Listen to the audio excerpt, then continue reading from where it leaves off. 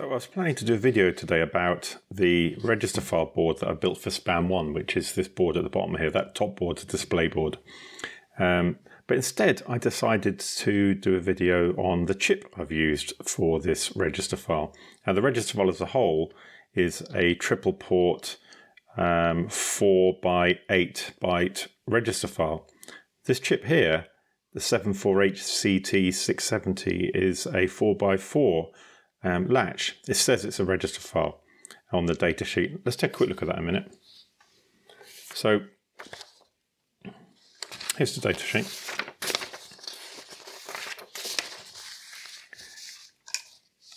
Let me just zoom in on that a second. Okay, what you can see here is there's 4 bits in, 4 bits out. There's a write enable, a read enable, 2 bits addressing the register inside here that's going to get written, and 2 bits addressing which of those 4 registers is going to appear on the output. If read enable is high, then this is at high impedance. The outputs are at high impedance. And it turns out these are latches. So if it's write enable is enabled and read enable is enabled, and the write and read addresses are set to the same location, then this just operates as a transparent latch. As the input changes, the output changes as well.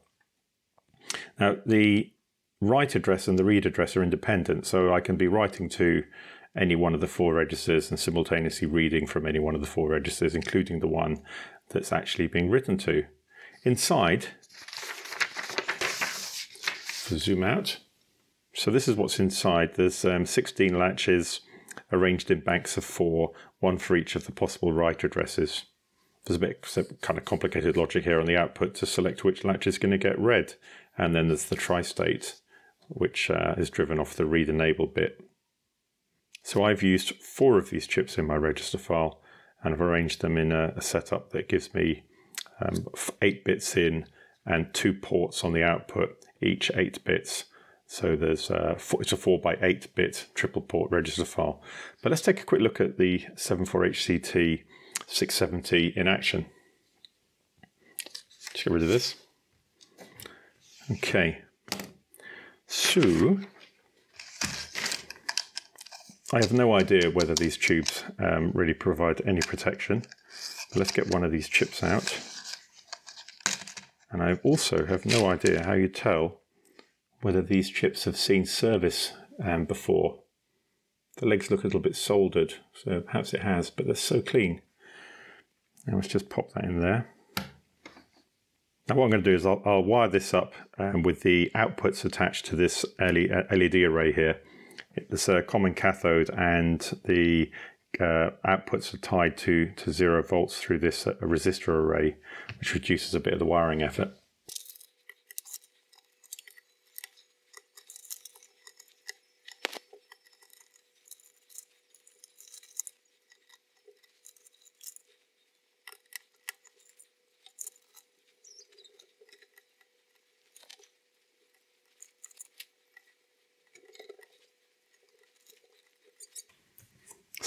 So here it is wired up. I'm not going to turn it on because I did that a moment ago, and I noticed that all 4 of these lights came on. That's the Q output. They should not have been on because I've got the D input set low. I've got a read and write enabled, and I'm addressing register 0. So if these are low, it should have been in that flow through mode, transparent latch. They should have been off. And then I noticed that the chip was incredibly hot. That's generally a bad thing for any device. And then I realized that I'd wired up ground to 5 volts, and current was probably flowing backwards through some components. Yeah, not a great experience for the chip, and it stopped working. So clearly I've fried that. Let's get it out. Luckily I've got some replacements.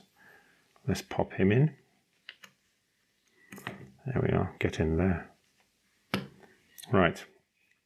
Now, as I said, read and write enabled. Data going in is 0. Register 0 is being addressed on the read and the write. Turn it on, nothing lights up. If I bring a bit high, then that bit comes on. So because read and write are both enabled and I'm addressing the same register for read and write, then it's in a transparent latch mode. So if I bring them all high, you can see they all light up. Now, if I take the write enable pin low, or high rather, to disable write, now I can move these around with impunity. Nothing changes. Let's change the write address. Let's go to register 3. And let me set the pattern on that to be something recognizable. 2 bits high, 2 bits low. And let's pulse write low. Okay, so that didn't change because of course I'm currently reading register 0 still. So if I flick the read address up to 3, there we are, 1 on, 1 off, 2 on, 2 off. And if I put the read address back to register 0, there's the previous bit pattern we had. So that's the 74HCT670 register file, not baking hot. There's one other thing. This LED array I've got here, I think I'm using a 180 ohm resistor array. And I noticed that actually they work pretty well with much higher values of resistor. So here I've got a 4.7K resistor array. Let me just switch it out. Let's just see how bright it is. Let me just zoom in on that a second. Okay, so here it is again. We've got the 2 bits on the left here being driven by the high output of the 74HCT670 through a 180 ohm resistor. And we've got the right 2 bits being driven through a 4.7K resistor. And they're pretty decently bright, these. Let me just do the same thing with the 10K over here and see what we get. Okay, so that's the 10K, and yeah, it's quite a lot dimmer. But actually, I think the 4.7K is pretty good.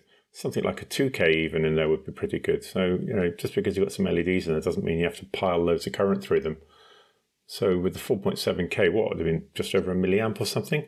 I have to work out the voltages on that to see what the forward voltage on that diode is actually going to be. I suppose rather than guess, I could actually just measure it, couldn't I? Let's put the multimeter there. I've got it in diode mode. Let's hook up one of the LEDs across it. And you can see it's lighting at 1.77 volts.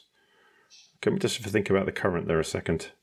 So I was just curious, what current is going through that? There's a forward voltage 1.7. With a 1.7 forward voltage on this and a 5 volt supply rail, that suggests to me that there's like less than a milliamp going through there, probably something like about 0.7. So it lights up pretty brightly with 0.7 milliamps going through it. Let me just double check that, because what I can do is I can measure the voltage across this 4.7K resistor, and then we can work out the current going through that. I've got this wire here tied to the cathode of the LED, which is the north side of that resistor there. Let me just check the voltage across it. Right, you can't see that. Let me bring that in. Okay, let's hook that up again. Okay, so 3.1 volts, 3.2 volts. I wonder what I'm actually getting out of my power supply. Let's just take a look at what's actually coming in. Okay, so 5 volts, pretty spot on. Okay, so if, that's not far off. So if that's a 1.7 or 1.8 voltage drop on that LED, 3.3 or something like that's about right. I have to do the quick calculation.